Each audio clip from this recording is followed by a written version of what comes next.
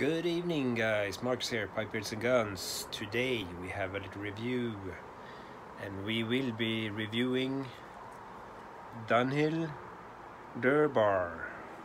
So, with everything about Dunhill closing down factory, and some other ones taking over, or going to make their blends, or kind of blend anyways, of the Dunhill tobaccos. We'll see how that end up, but this will be the first time I try out Dunhill Durbar, so you guys will get my first impressions. Before we start, I wanted to give a shout out to OTC Piper and his brother Catholicpipesteader for starting a new channel called the Sacred Leaf Society. So check out the bucket below for a link to that YouTube channel and subscribe. Two good guys, very interesting chats and good content, so check them out and subscribe to their private channels as well, to OTC Piper and Catholicpipesteader. So now we've done that. I haven't opened this tin yet, so maybe we should start with that and give a tin note and everything. So it's an English Balkan blend, I would say, or I might say. It contains, I think, bright and dark Verginias, some Balkan, I don't know what, and Latakia. So let's see. Let's open this one up. I know I can get more of this. Oh, so I will probably order a few tins and stock them up in the cellar if I like it. So, by what I read, I'm supposed to like this one. Anyways, it smells promising. Quite windy out here today. I don't want to flip this can over or tin over and have all the tobacco blow around the balcony. So we have it open. 3 bright colors, or a mix from everything from black to dark brown and bright brown. I wouldn't say it smells a lot like Latakia. It's not too pungent. More like Middle Eastern, like maybe it's from the Balkans. It has this sweet background note to it. I guess it's from the Verginias. But it has this dark kind of what do you call this? You burn sticks, like incense.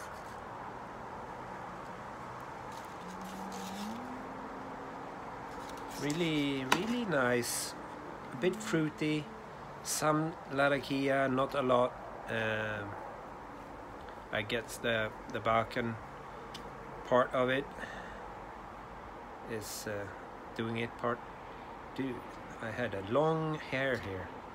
I don't want that in my bowl, so I'm gonna smoke this out of my lovely Peterson 20S, and let's see what I think.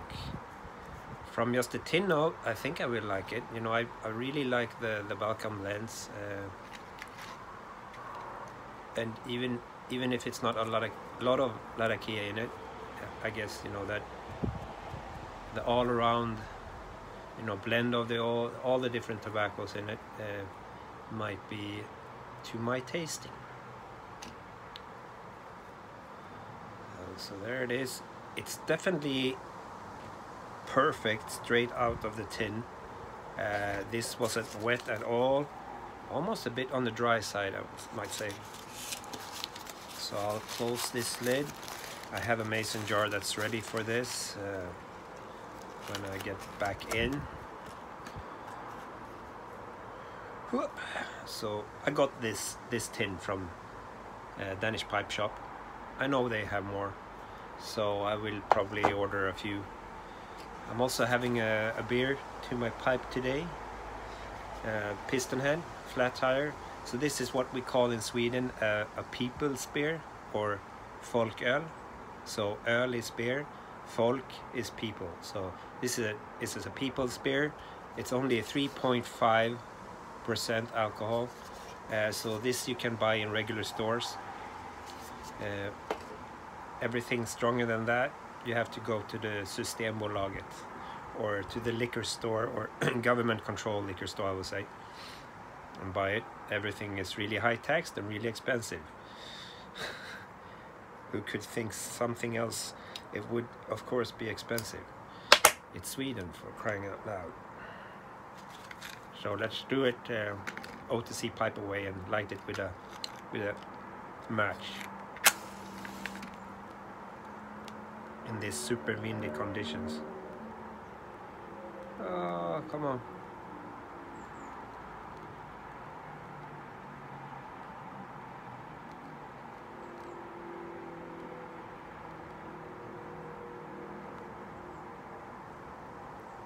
Definitely dry.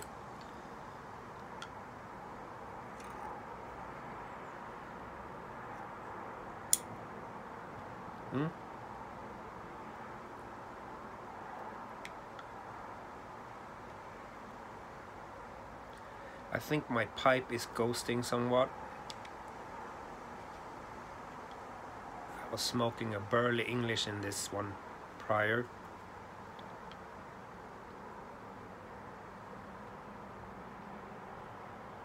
And I can taste that burly.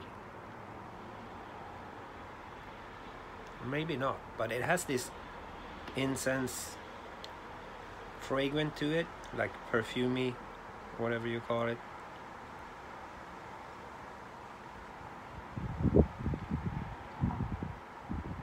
And I think I need to try this one out in another pipe.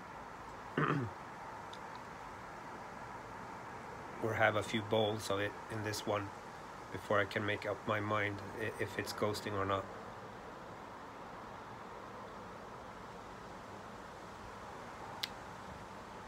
Very nice smoke. Not a lot of Latakia, just a pinch, I would say.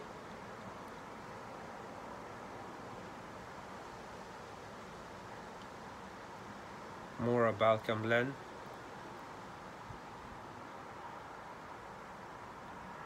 I have the sweetness in the background. In the background around. Can't speak today. So while I smoke this a little bit more and give you more feedback in a short while, I'll just pause the video for a bit and come back when I'm halfway down. So see you soon. Oh shoot, already back. I'm not halfway down yet. Got a little bit overly excited about this one. So while I was gone, it really, you know, struck me. This is a really even blend. It's an even smoke, and when you get down a bit further in it, when you build up that, you know, that even heat of the embers and all, it really gives it a good taste to it. Sweet. You have those Balkan, or what I otherwise would have called Turkish leaf in it. That Cyprian Latakia. Those Verginias. You get bombarded by this sweet, nice smoke, and somewhat of a spice to it from the Balkans. So doing a retrohale, you feel it. It's tingling up there. And you guys, I just did one light with the match. That's it. Nice fine white ash. Briar is, the bowl is cool to the touch.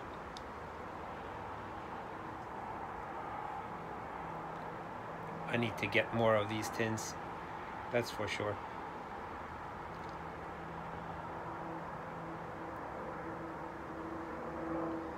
It reminds me of some other blend, but I can't just figure out what at the moment.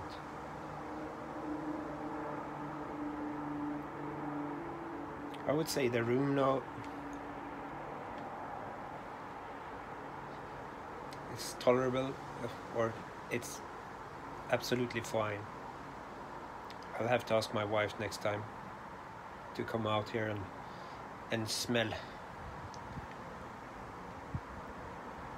So a big A+ for this one.